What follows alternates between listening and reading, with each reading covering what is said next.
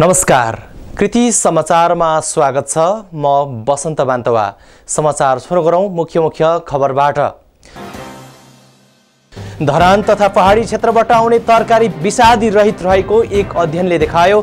धरानमा आउने तरकारीमा सरकारले तोकेको मापदण्डका विषादीहरू मात्रै प्रयोग। सुनसरीको बराहा क्षेत्र नगरपालिका वडा नम्बर 6 र 9 स्थित कोशी आरक्षण क्षेत्रको मध्यवर्ती घाँसे जंगलमा 44 वटा गाई गोरु मृत फेला। पशु चिकित्सक सहितको टोलीद्वारा अनुसन्धान सुरु। धरान स्थित बीपी प्रतिष्ठान परिसरमा दिउँसो 1 बजे अचानक रुख ढलेर लाग्दा 2 जना घाइते, एक टेम्पोमा पूर्ण क्षति। 12 वर्ष अगाडि जबरजस्ती करणी गरी फरार रहेका एक अभियुक्तलाई बुधबार इलाका प्रहरी कार्यालय धरानद्वारा पक्राउ पर्नेमा धरान 8 का 29 वर्षीय माइला भनिने पुष्प भुजेल र किराँत राई आयोगको 32औं स्थापना दिवसमा विविध कार्यक्रम गरी मनाइयो। अब समाचार विस्तारमा। धरान तथा पहाडी क्षेत्रबाट आउने तरकारी विषादी रहित रहेको एक अध्ययनले देखाएको छ। Forum for health research and development Dharan सुनसरीले गरेको अध्ययनले धरान आसपास र पहाडी क्षेत्रबाट आउने तरकारीमा विषादी रहित रहेको फेला परेको हो। धरान बजारका सागसब्जीहरूमा विषादी अवशेष परीक्षणका क्रममा काँक्रा, आलु, टमाटर, रायो सागमा विषादी मापन गरिएको संस्थाका प्रतिनिधि धीरेन लिम्बुले बताउनुभयो। उहाँले धरानमा आउने तरकारीमा सरकारले तोकेको मापदण्डका विषादीहरू मात्रै प्रयोग भएको बताउनुभयो। स्थलगत अध्ययनमा फगिङसाइड र हर्बिसाइड बढी मात्रामा प्रयोग हुने भए पनि त्यो विषादी ऐन 2048 ले तोकेका विषादीहरू नै प्रयोग भइरहेको उहाँले बताउनुभयो। विषादीको मात्रा पाइएन भन्दा पनि थोरै मात्रामा हर्बिसाइड्स र फङ्गिसाइड्सहरू चाहिँ पाइएको छ, जसलाई चाहिँ नेपाल सरकारले पनि यो प्रयोग गर्नका लागि चाहिँ अनुमति दिएको विषादीहरू छन्। ती विषादीहरू पनि एकदमै थोरै मात्रामा पाएको हुनाले धरान उपमहानगरपालिकाभित्र आएका जति पनि सागसब्जीहरू छन् ती सागसब्जीहरू जुन हामीले टेस्ट गरेका सागसब्जीहरू खानका लागि योग्य छ भनेर चाहिँ प्रमाणित हुन्छ र यो टेस्ट पनि हामीले चाहिँ जीसीएमएस टेक्निक भन्छ। यो जीसीएमएस टेक्निक भनेको चाहिँ विभिन्न यो चाहिँ केमिकल्सहरूको अध्ययन गर्ने एकदमै चाहिँ राम्रो चाहिँ मसिन हो, जुन मसिनबाट अध्ययन गरेको थियो। त्यसको रिपोर्ट अनुसार चाहिँ धरानमा जुन आयातित भएका सागसब्जी जुन हामीले टेस्ट गरेका थियौँ ती चाहिँ विषादी रहित छ भन्ने कुरामा चाहिँ प्रमाणित भएको छ। विराटनगरको जीसीएमएस मेसिनमा गरिएको परीक्षणमा यस्तो भेटिएको हो। यो मेसिन विश्वको हालसम्मकै उच्च स्तरीय प्रविधि हो।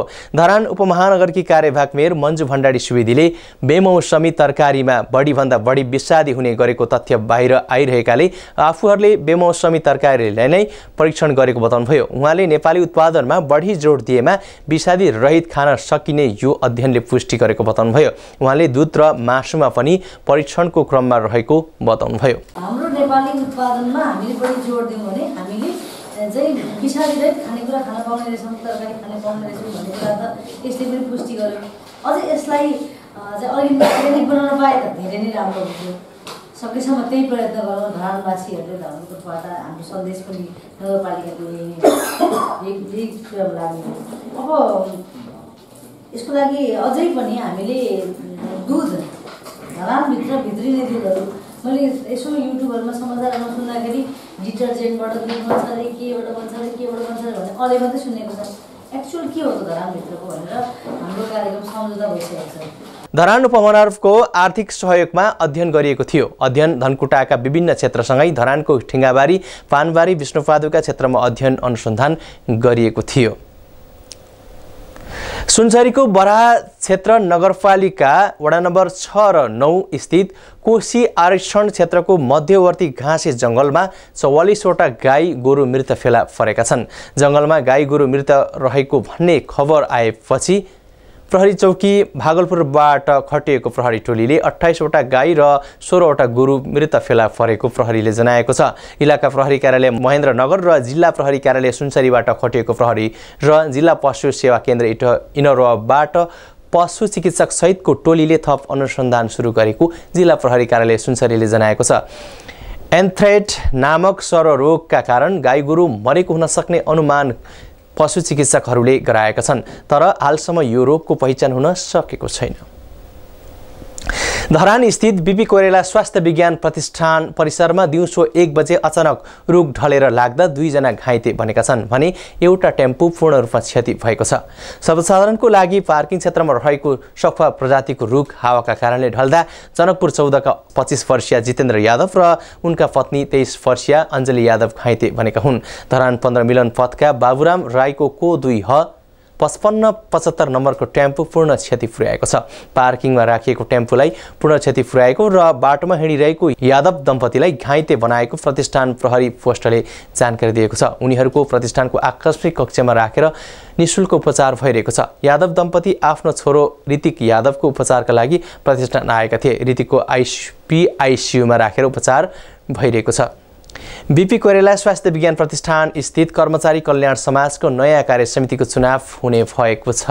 प्रतिष्ठानले कर्मचारीहरूको अधिकार कटौती हुने गरी विधानको मस्यौदा प्रस्तुत गरेपछि उत्पन्न विवादका कारण लामो समयदेखि निर्वाचन हुन सकेको थिएन। आगामी भदौ 28 गते चुनाव हुने समाजका अध्यक्ष सुजेन्द्र गोले तामाङले बताउनुभयो। उहाँले विधान बमोजिम निर्वाचन सम्बन्धी सम्पूर्ण कार्य गर्ने गरी सागर ताम्राकार आयुक्त र प्रकाश श्रेष्ठ, सञ्जय भट्टराई, विष्णु कुमारी चौधरी, रोशन कर्ण, सुनिल पराजुली र शिवजी यादव सदस्य रहेको 7 सदस्यीय निर्वाचन समिति गठन गरिएको बताउनुभयो। समाजले नेपाल सरकारले वृद्धि गरे बमोजिम तलब भत्ता वृद्धि लगायत आन्तरिक बढुवा करारको पर्फर्मेन्स करारको स्थायी दैनिक ज्यालादारीको करार सम्बन्धी कार्य दशैं तिहार अगावै गर्नुपर्ने लगायतको माग उठाउँदै आएको छ। 12 वर्ष अगाडि जबरजस्ती करणी गरी फरार रहेका एक अभियुक्तलाई बुधबार इलाका प्रहरी कार्यालय धरानले पक्राउ गरेको छ। इलाका प्रहरी कार्यालय धरानले जिल्ला अदालतले 11 वर्ष कैद सजाय तोकिएका धरान 8 का 29 वर्षीय माइला भनिने पुष्प भुजेललाई नियन्त्रणमा लिएको हो। उनलाई बुधबार पक्राउ गरी जिल्ला अदालतमा उपस्थित गराई कारागार चलान गरिएको छ। उनी सहित केही युवाले 2064 पुस 5 गते 14 वर्षीय बालिकालाई सामूहिक बलात्कार गरी फरार रहेका थिए। पुराना वाम नेता बीए कृष्ण श्रेष्ठ करिब 2 महिनादेखि बिरामीले थलिएका छन्। प्रोस्टेटको समस्याबाट पीडित बनेका श्रेष्ठ बीपी कोइराला स्वास्थ्य विज्ञान प्रतिष्ठानमा उपचार गराइरहेका छन्। अहिले उनी घर बाहिर समेत आउजाउत गर्न सकिरहेका छैनन्। झण्डै 2037 सालदेखि मुटुको बिरामीबाट ग्रसित बनेका उनी पछिल्लो केही समय यता भने प्रोस्टेटको समस्याले पीडित बनेको परिवारजनले बताएको छ। उनी विद्यार्थी कालदेखि नै राजनीतिमा सक्रिय रहेका थिए। विक्रम सम्वत 1991 सालमा जन्मिएका श्रेष्ठ विष्णुबहादुर मानन्दर समूहमा रहँदा पोलिट ब्युरो सदस्यका रूपमा रहेका थिए। पछिल्लो पटक नेकपा संयुक्तमा रहेका उनी माओवादीमा पार्टी विलय भएपछि भने पार्टीमा निष्क्रिय रूपमा रहेका छन्। त्यसो त उनी विगत 7 वर्षदेखि पार्टी राजनीतिबाट टाढा रहेका थिए। उनलाई अहिले बीपी कोइराला स्वास्थ्य विज्ञान प्रतिष्ठानका चिकित्सक बी प्रधानले स्वास्थ्य जाँच गरिरहेका छन्। किराँत राई यायोखाको 32औं स्थापना दिवसमा विविध कार्यक्रम गरी मनाएको छ। यायोखाले वृक्षारोपण, खाद्यान्न तथा शैक्षिक सामग्री वितरण र रक्तदान कार्यक्रम गर्दै स्थापना दिवस मनाएको हो। यायोखाको स्थापना दिवस साउन 22 गते पर्छ। बुधबार किराया सुनसरीले अध्यक्ष बलराम राईको नेतृत्वमा धरान 70 स्थित साकेला पार्कमा विभिन्न प्रजातिका 132 बिरुवा रोपण गरेको छ। पार्कमा एभोकाडो, कफुर, जामुन, स्वामी, चिउरी जातका बिरुवा रोपण गरिएको हो। त्यस्तै धरान 11 रिटिङ बस्तीमा सीता देवानले सञ्चालनमा ल्याएको अनाथ आश्रमलाई खाद्यान्न तथा शैक्षिक सामग्री प्रदान गरेको हो। करिब 13,000 मूल्य बराबरको चामल, तेल, दाल लगायतका सामग्री प्रदान गरिएको छ। त्यस क्रममा विद्यार्थीहरूलाई 4 दर्जन काफी प्रदान गरिएको छ। बिहिबार जिल्ला नगर र प्रकाशको संयुक्त आयोजनामा रक्तदान कार्यक्रम गरिएको छ। धरान 10 स्थित यलम्बर स्मृति सङ्ग्रहालयमा गरिएको रक्तदान कार्यक्रममा 35 युनिट रगत सङ्कलन भएको छ। समाचारको अन्त्यमा पुनः पटक मुख्य खबरहरू।